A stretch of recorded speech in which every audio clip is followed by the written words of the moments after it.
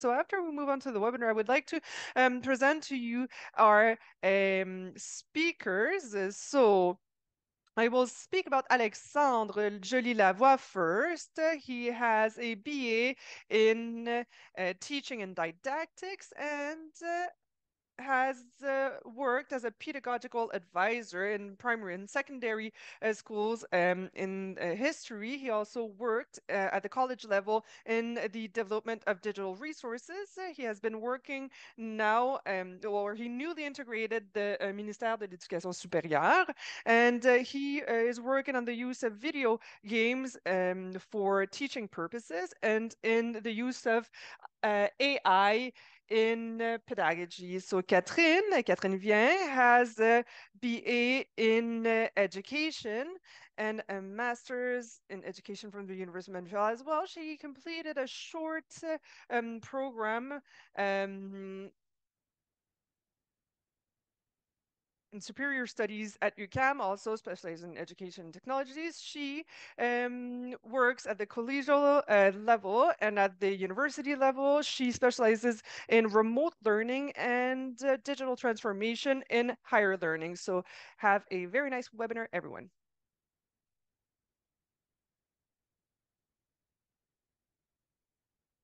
Thank you, Nicole. So welcome, everyone. And Catherine, I will let you share your screen. So first of all, thank you for being here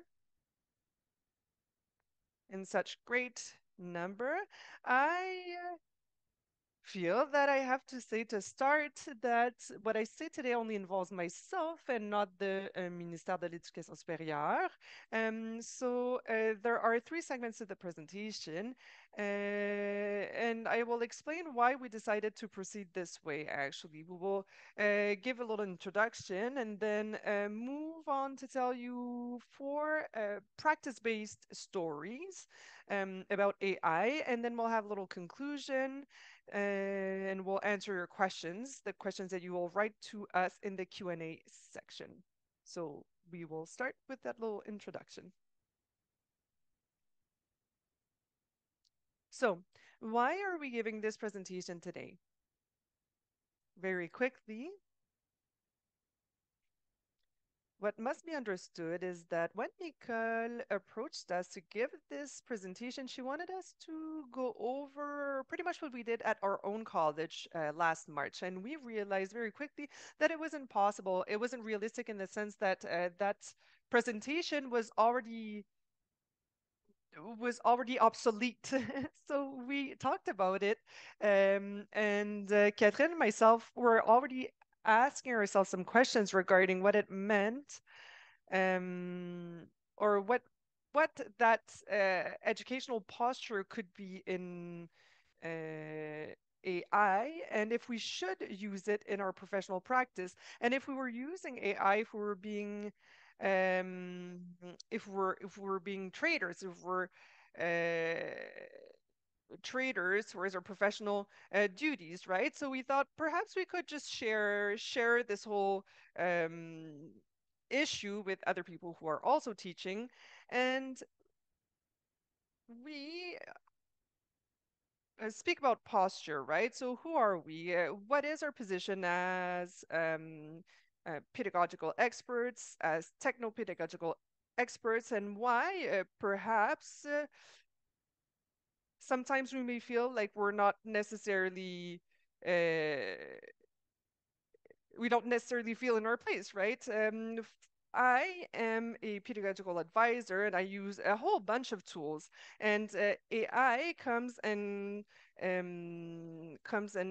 questions a lot of the things that I used to be doing, a lot of the tools that I have been using in the past, right? So in the context of my practice, I have had the opportunity of working on technological, digital tools, and then AI came in. AI came in and is changing everything a bit, right?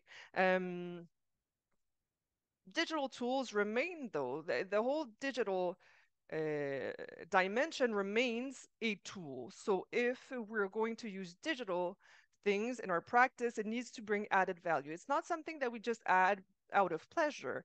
Great if it brings us pleasure, but if it's meant to be pedagogical, then it actually needs to lead us to something better that allows us to improve learning experiences, right? So you have two pieces to this, two dimensions. You always need to keep in mind that digital, the digital is a tool, not an end in itself. And this is where another dimension comes in, right? So it's AI. I wanted to speak about the storm, right? I'm putting you back in that context now in March, April.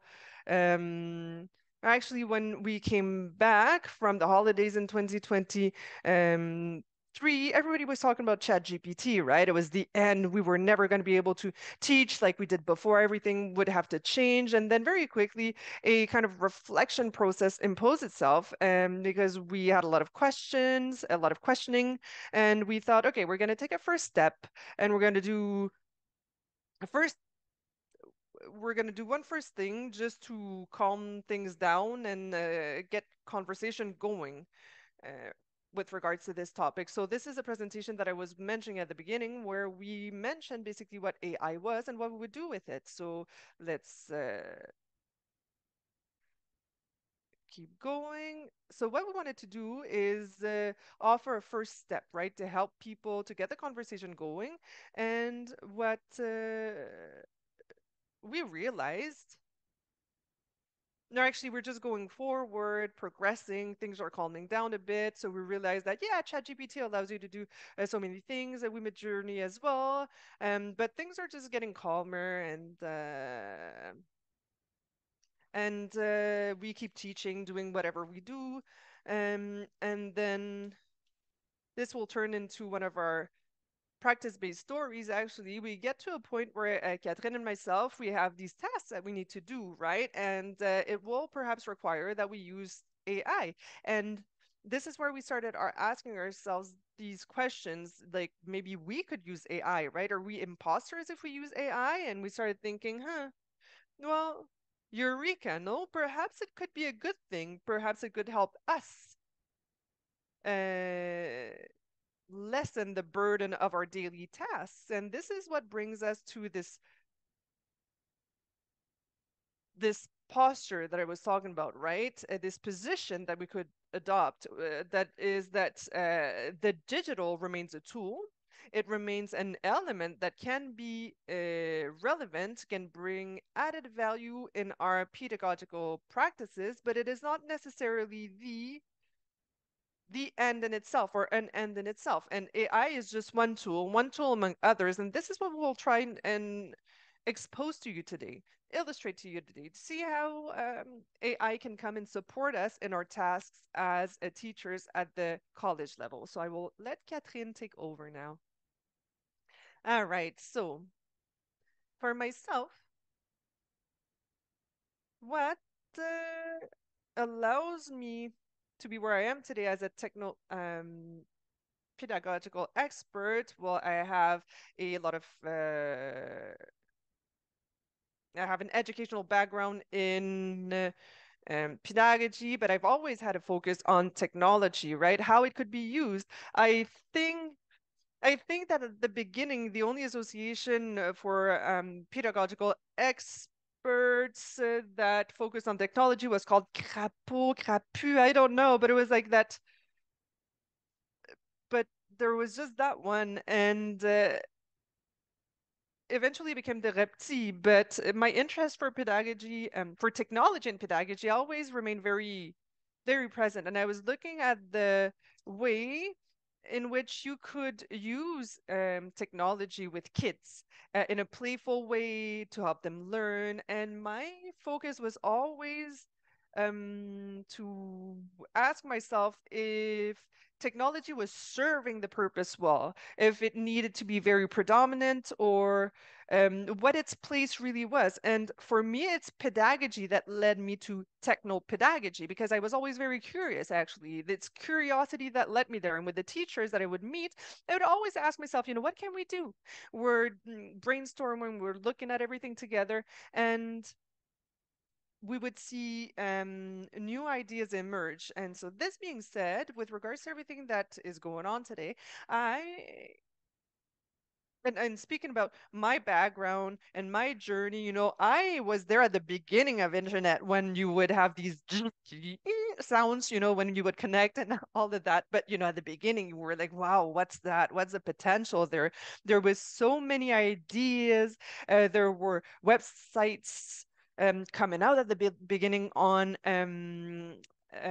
learning activities that you could lead with kids, right? And you would search through them, but it was really like trying to find a hidden gem. There was a lot, but you would really have to go through it. And I would work with associations that did media education at the beginning. And for media education, we're already in that posture, in that position, adopting a position where we would say if internet is already available to children in primary and secondary school, we must already develop their critical thinking, because there's a lot of marketing on the internet, right? And people look for information, but what they find is not always real information. So the questions that were being raised there already then, when the internet came out, questions regarding media education are still very relevant, and even more relevant as AI is taking up more and more space in society. So now,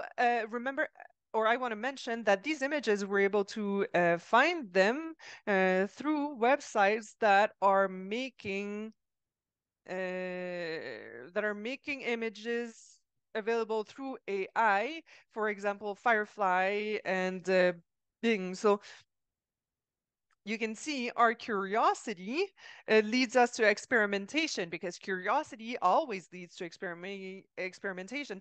So we really had fun when preparing this presentation, and we were able to test drawing or image generation tools, uh, putting together this presentation. And you know what? AI is so simple, and even just PowerPoints, it becomes a tool through.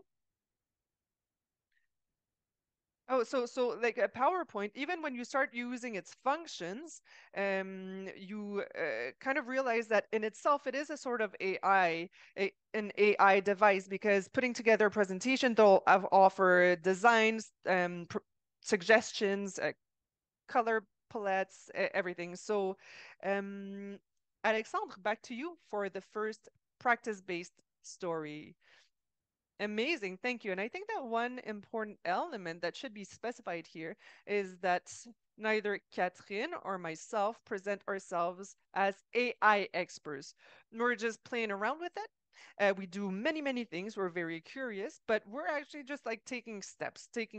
We're in a process of learning, we're in a process of exploring, and we're assisting teachers. And ourselves, we're looking to find, that hidden gem, or that perfect position, or that perfect stance. So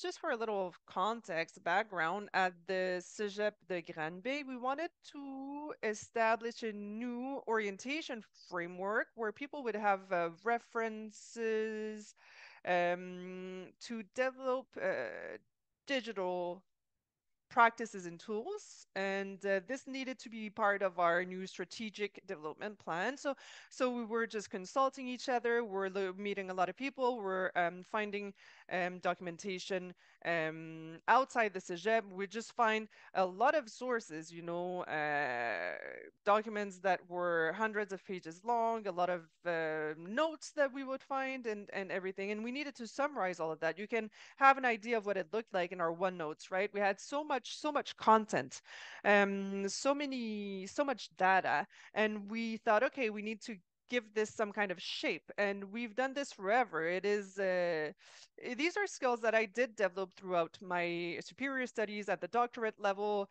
and so I can do this. But at the same time, I was thinking, you know what? Do I really need to be the one to do this? Can I not ask artificial intelligence to help me? Because this was my first discomfort that I felt.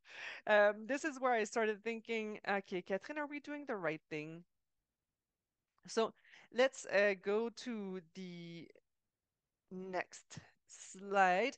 Uh, I was I thought, okay, let's just try. Let's just try out of curiosity. We're going to find a tool and we're going to provide documents to this tool and we're going to look at what it pulls out for us, what it produces for us, right? And the first, the version that I obtained from this run that we did through PDF AI, this was the tool that we used. What it does actually is that you upload a document and then you just speak to it literally. You just talk to it. So it's very close to ChatGPT. So you tell them, we told them, can summarize this for me and pull out the main ideas, clusters of ideas, etc. And then we uploaded this, gave instructions, and within a few hours, and we were working among other things with the report from this SE, so we were able to go through a large quantity of documents within a few hours, and this allowed us to summarize quickly. So we ended up with the first summary of official documents of our working notes. And so we thought, all right, great. AI supported us with this, but we can't just take this at face value, right? We need to do our own work. So that's where our own summary work, our own summarization work started. So how did this end up showing the added value of AI? Well, actually, it's because we offloaded the cognitive burden, the very laborious task of needed to go and pull out the key elements and cluster ideas together. And we asked AI to pull this out, and then we produced our summary, our own synthesis, right? So it pulled out all of the key concepts, and then after that, it still required human intervention. And so this is where we were able to really mobilize the whole of our skills to generate what you see now on screen. So this is a summary of the summary. It's a synthesis.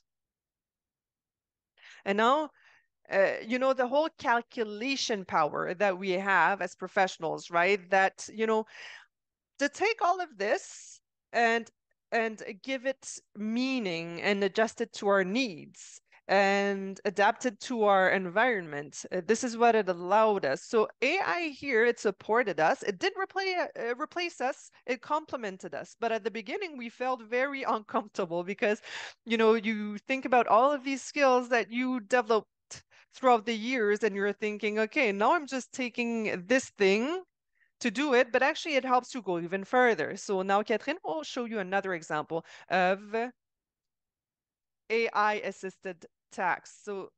So this is a context in which I had prepared a course for a university level.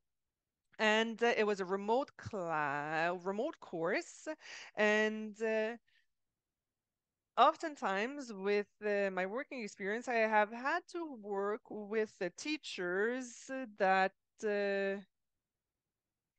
that ask themselves, how they can go from a framework and then offer a macro planning of their course outlines and then just really go into detail. So like macro planning and then actually go into the micro planning of each class, what is going to be proposed, what material is going to be used at what moment. And here, we were in a context in which I was exposing myself to this process. I had to put together my own lesson plan to offer a course on didactics. And so I was giving examples from my experience in the field in the previous years. And what I did first is I thought, okay, I'm going to take a few notes and I'll try and I'll just explore the material that I have here and try and convey what I have seen, what I face in the field, and explain what I see when I assist teachers and what I go through myself when I put together lesson plans. So I thought, okay, I'm going to proceed using charts. I'm going to have these figures, diagrams, and then I'm going to be cutting and pasting, moving things around. And at some point, I thought, all right, am I on the right track? Because I was going from experience to conceptual, right? I was going from experience to concepts. And I thought, are the teachers are going to be able to follow me? Because, I'm in my head. I know what I think, but are they going to be able to follow me? And I was wondering, does that all make sense, basically? And so I started presenting segments of my own lesson plan to ChatGPT, using it to challenge me, right? And so that was in 2023 that I gave this course. And with the launch of ChatGPT, it was a big news, right? That everybody was asking themselves, what is this thing? What can it do? And how can I push it to my advantage? And so I was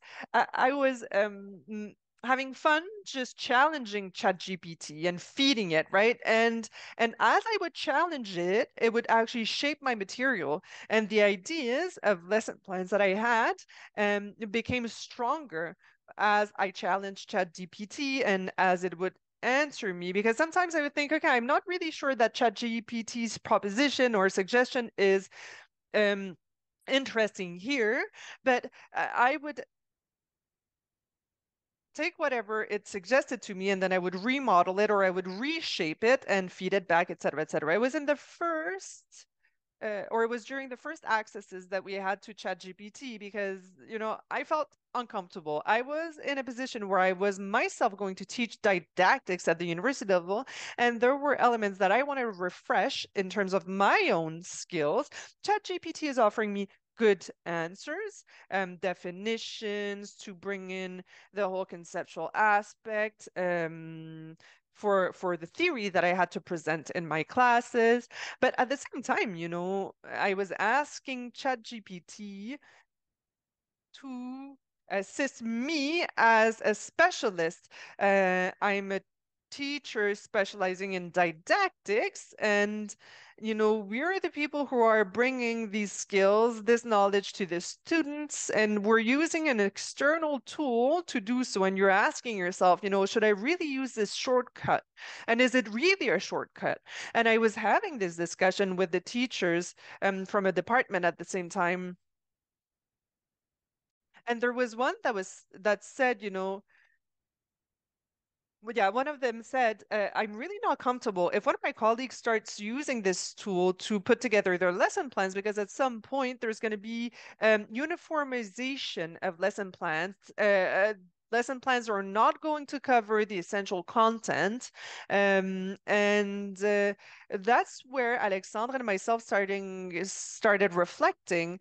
Um, for example, we asked this teacher, can we necessarily take the lesson plan as presented by ChatGPT and take it for granted that it's good and that's what you're going to teach? Well, that's not the point. Um, in the end, we will always have to look at the whole picture. We are always going to have an idea that of what we want to achieve in a course. We will always bring our own nuances, our own metaphors, our own teaching modalities. So we're always going to be the people who come and improve or adapt the material that is presented to us by an external digital platform. So I'm just going to show you some examples of this process that I had that I underwent in 2023. These are all examples that are interesting. So I know that you can't read easily off of the PowerPoint, but if the PowerPoint is sent to you afterward, you're going to be able to read more easily. These are the notes I was taking. Basically, I had these columns and I thought, okay, if I just establish some topics, big topics, what are going to be the elements of content that I need to cover, and what resources are going to be used here and there. What are the readings that are going to be available for the student to dig deeper into one topic? And then I would ask ChatGPT to go a bit further, to dig a bit further. And sometimes I would input some excerpts from my own texts. I would say, if I propose this paragraph to you, if I have a version of a course that I already have together, can you extrapolate something from that? Provide me with some objectives or some kind of structure that I could reuse. And so I had interesting conversations in the way that I would challenge ChatGPT with the structure and the notes that I had taken myself, even on paper. So here, looking at the objectives, the requests for lesson plans, you can see what it would propose to me. So here you have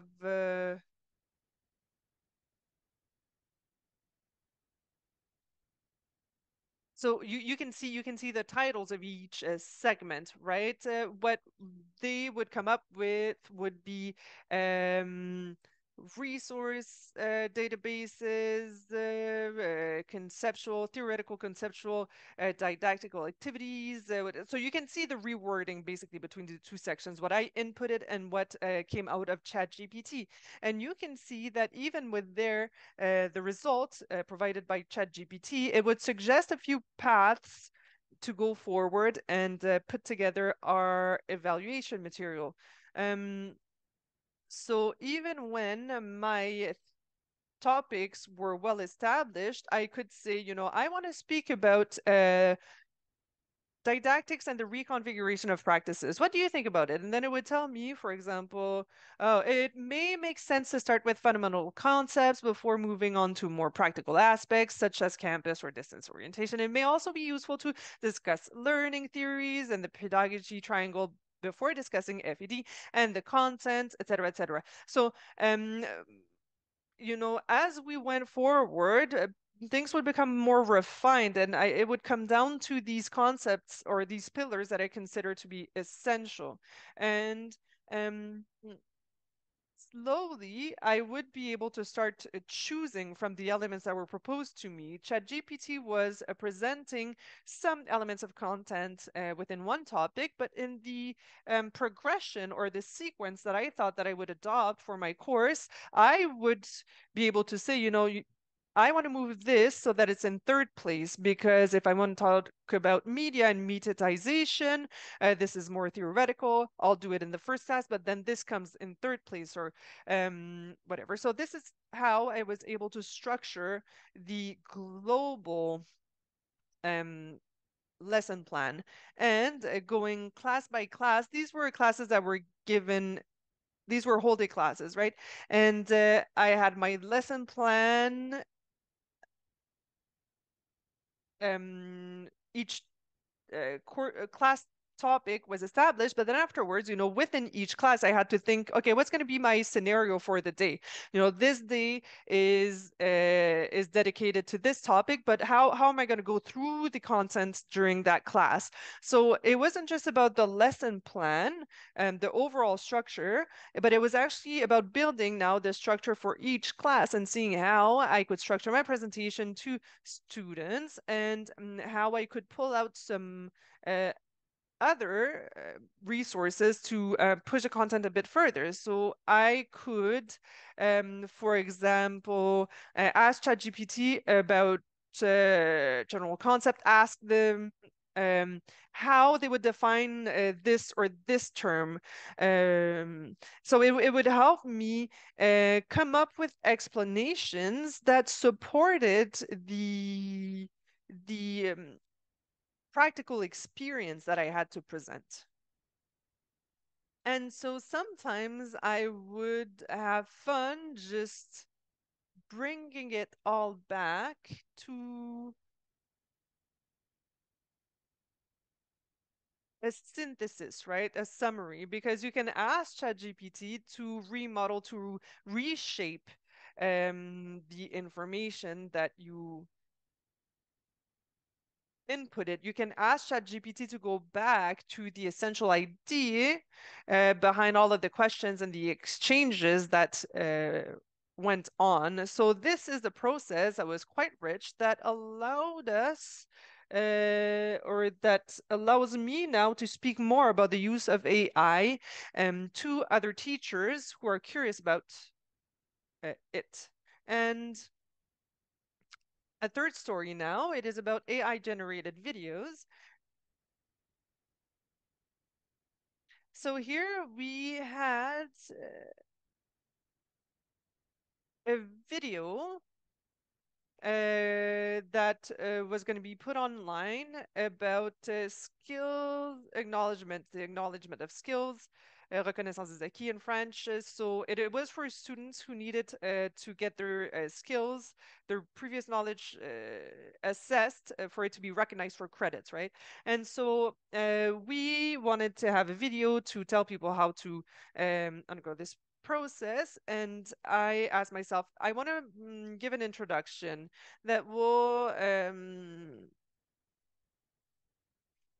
allow me to bond with the student, that will make the student want to start to go forward with the process. And so I asked myself, with the launch of all these tools, these new tools, are there any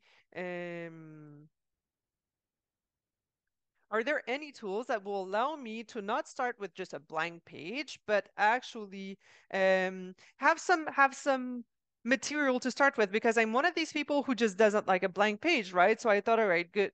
I'm just gonna go and look if there are AI tools that can help me generate a video. So to know which ones were the best, just not to start throwing myself everywhere or exploring too widely. Well, I did a search in Google and asked what would be good AI tools to help me generate a video. And then I obtained a list of search results. And then I started testing them. I started testing these tools, saying, okay, generate a video using these criteria with some ideas that I had already come up with. So I did a few of them, and I'll show you three shortly. For each result that I received, I wasn't 100% satisfied. There was one that I would say, this part, yeah, maybe, but that part, oh, not sure. But so it's basically after one day of assessing and experimenting, I went back to square one. Basically, I thought, that's not working for me. Maybe I didn't land on the right tool for me, or perhaps it's just that I really have my own idea in mind and I want to keep going with my own idea, right? So, um, there, I'm just gonna elaborate. I'm just gonna write the text myself, and then it's just gonna be read in the video. So, this is a text, an initial text that I would be able to input for a video production through AI. I have my little idea in mind. I would like the person, so I would like this text to be used. I want someone also who's perhaps a supervisor, a production supervisor, to speak and make this text a lot more, like human, a lot more relatable for the student. So I give them the text, and these are the tools that I had available to me um, to do these tests. Lumen 5, Synthesia is one. Lumen 5, I think, changed names. It's still very used. HeyGen is another one. And InVideo is another one. So this is among the tools that I tested, the ones that I like the most. So Synthesia, Lumen, and InVideo, I'll show you the results that I got out of them. And what I found very fascinating is that some tools have the possibility of translating. So I had a text that was in French, and in the case of the first video that I'm going to show you, they just translated my text to English right away without me asking them, which was fine because they didn't offer the French version for voiceover and video, but at the same time, I thought, what matters to me is the quality of sound. And the images, it's not me who chose them. So I'll show you these excerpts. I won't show you the whole thing because I don't want it to be too long.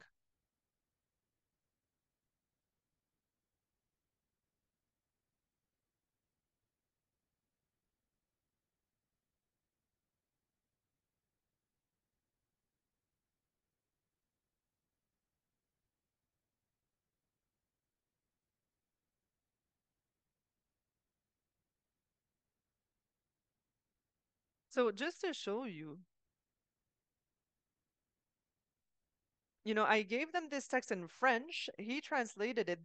The machine translated it, and then the quality of sound and the expression of the comedian that did the verbatim, you feel like it's a person who's sitting right beside you. It's fluid. It goes very well, and you see some initial pictures to look at a certain working environment, and they had this mini storytelling. Um, Talking about Sam. Sam works in this environment and he has to do this and that. And so it was very interesting. Now, Synthesia is an application that allows you to have avatars from the start, right? And I will tell you what my impression is after showing you the result.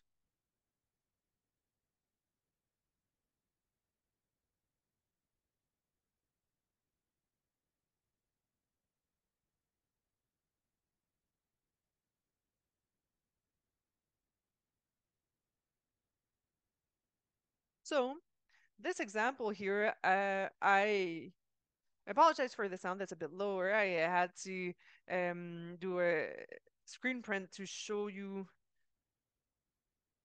this is an avatar that was generated through the computer. The voice is very generic, right? So you can notice that it is AI generated, and French, I was able to choose it when I generated the video. It is interesting. There is this um, avatar that is at the front. I can see that this is used in the journalistic environment field a bit, but I still found that the result was a bit too robotic, so I didn't meet my needs. It wasn't satisfying to me. I went out and tested another one that I will show to you now. So it's our one Lumen 5. So yeah, it's Lumen 5 that is now called Hour 1. So you have other applications that are available to you, or new options that are available to you in that application. Now they're very user friendly, they're very intuitive, and what is proposed to you when you input your text is to cut the scenes yourself, right? So they were telling me right away, your text is much too long for us to produce just one sequence with it. So we're going to propose to you a certain structure, certain characters, and we're going to cut out different scenes from it. So this gives you an overview. The translation in the free version wasn't available, so it's in English.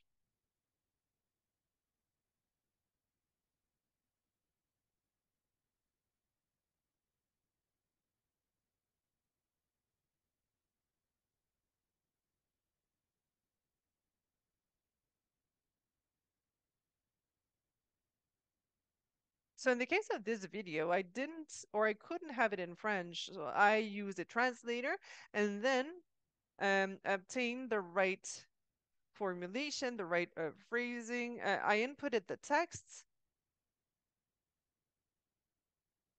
What I found is that the reading pace of the actor is much too quick. There are certain applications that allow you to add some commas, some pauses, I didn't go further to see if I was able to do it myself or how difficult that would be, but you see that there is a mixture of actors and graphic presentations. This was kind of like a long haul task, and since I didn't have access to the French version, I thought that it may not be the right tool or the tool that's at the right stage of development to really help me. So, Alexandre, I will hand the floor back to you for the fourth practice-based story. You'll see that this one is a lot more simple, but it is another example of a use that you can make of AI. So this is brainstorming with AI. Also, Alexandre, there's going to be many questions that will require some development. So if you could just accelerate, it will allow us to cover more questions. They're very interesting. All right, with great pleasure. So basically, we built at our college a space that was destined for experimentation, for pedagogical advisors. We would have a light board, video production, and this is a space that will welcome teachers at the college. And for now, it only has an or the name of this space is only the number of the room, and we weren't able to come up with a nice name for this space. So what we did is that we used ChatGPT, and right away we thought, all right, they're going to come up with a lot of names to, and as we went forward, we realized that the challenge was not really the names that was come up with, but it was more about how it allowed us to identify what we wanted in our name, what we didn't want in our name, right? At the beginning, we thought it would be cool to have a kind of acronym that you can, say as a word that could be articulated as a word, right?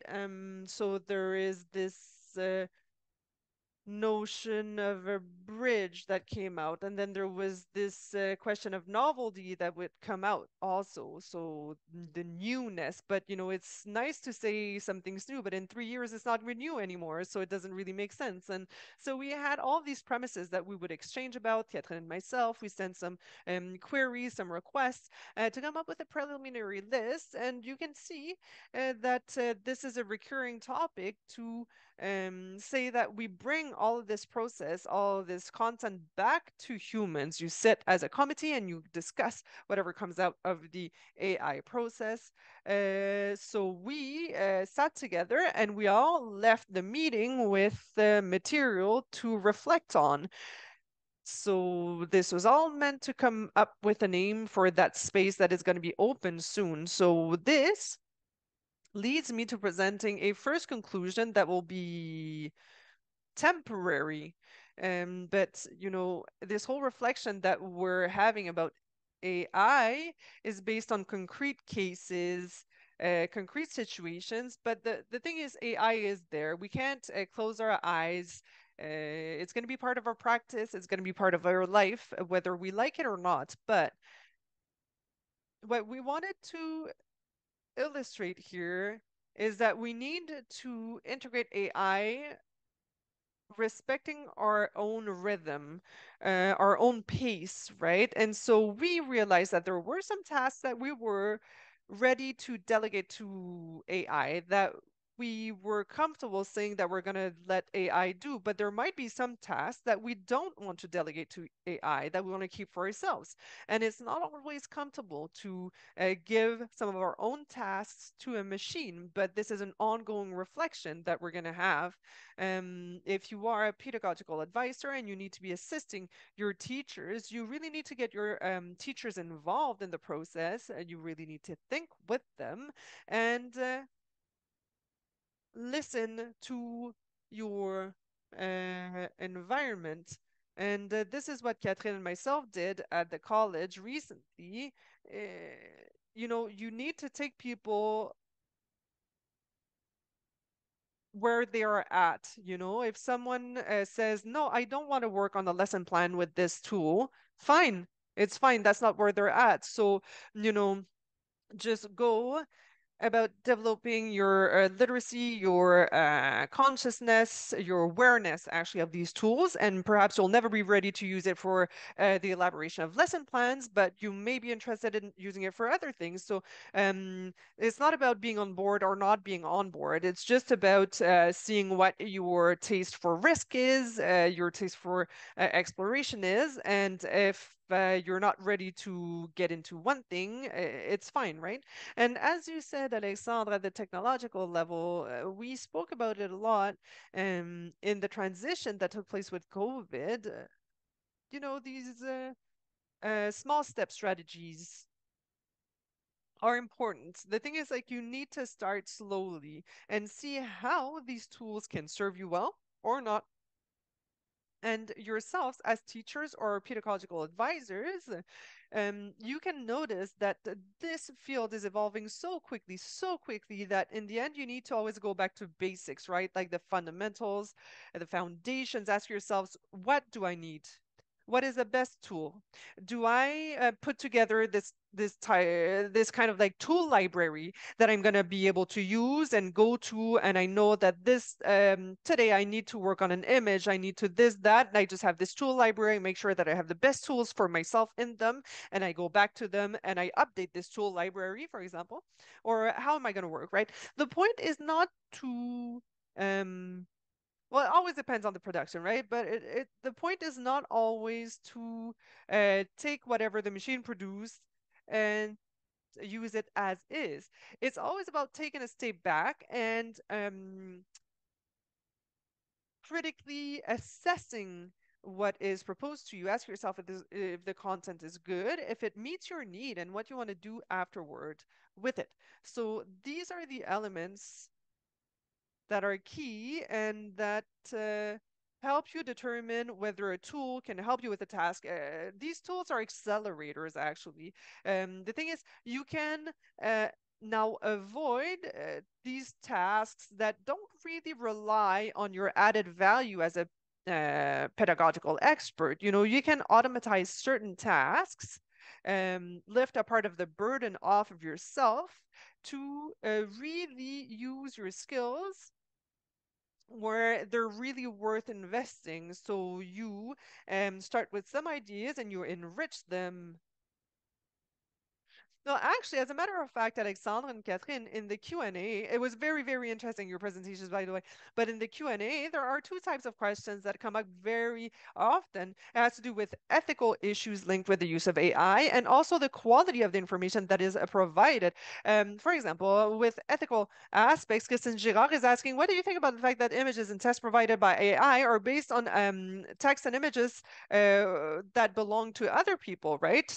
They're question of intellectual ownership. Also, Ariane is asking, don't you think that it's important to consider that AI, whilst trying to simplify the resources that are provided, is dropping a lot of nuances and details that are crucial, very important. Also, issues about AI using art from artists that already have a hard time living off of their work. So have you had a reflection on ethical issues, but also issues of quality of information? Right. Well, of course, when we speak about quality of information, basically speaking about output, what you receive when you use a prompt basically is that it's obvious to me that you can't use these tools without subsequently verifying this information. You can't just prompt ChatGPT or any generative AI and then use whatever it comes up with without thinking about it. You know, no, you need to look at it. And obviously, sometimes we went back to our source documents to pull out that nuance to really obtain the precision that we're looking for. The operation, but it allowed us was just to um, was just to raise, you know, the the most important topics. And of course, you can drop some material. There is some content may go under radar. Some content may be less nuanced in the presentation provided by AI, but it is a fact. So it is important to just see how, to what extent AI can support us. This is still a question up for debate, right? And for ethical purposes, well, it is still a challenge. It is still an issue, a challenge that we need to have in mind. We were asked, for example, how we'd used AI to build this presentation and the images that we use, etc. We didn't use a generative AI to present this presentation. This is pure human work. The images are generated. I found them in a database, like an image database. Where the creators put them there, and these generators are often based on other things, on other material, and that is an issue. It is a challenge and an issue, and we won't pretend that it's not. But with regards to this question of saying, well, how do you manage that? Well, for example, the fact that it could take work away from people who are trying to live off of this. Well, yes, of course, it is true, and I'm not gonna bury my head in the sand. It is the reality, but at the same time, I am putting myself in the shoes of Catherine. And I'll let you answer afterwards, Catherine, right? We're in a small college with little resources where we don't necessarily have, yeah, the funds to go get people to produce these videos. We don't necessarily have the time ourselves to produce them. So AI may come and give us a hand, but we must keep in mind, and also, Catherine, you may bring some more position to this, but it is not something uh, that we submitted to production. Right. Well, actually, you brought a lot of very relevant elements with regards to all of this. I would get back to this issue of the images and the videos, right? We're speaking about resources that are available in terms of human resources, in terms of financial resources, and of the types of or video, the types of videos that are available to us. And at some point, depending on the nature and the type of videos, it can allow us to do things quickly and well, um, without putting too much burden on ourselves. Because if not, it would have been us who would have had to do it ourselves using our own images or our own voices, and it would have been very tedious. It required a lot of work from ourselves, and at the same time, it looks very professional. If we'd had to set up a studio and do these videos ourselves, it would have taken us a whole day or 2 days, and we're talking about here a small steps approach, right? But at the same time, we have to ask ourselves what the rendering is that we want to achieve. So when there's an initial evaluation or an initial assessment of the needs in a project, um,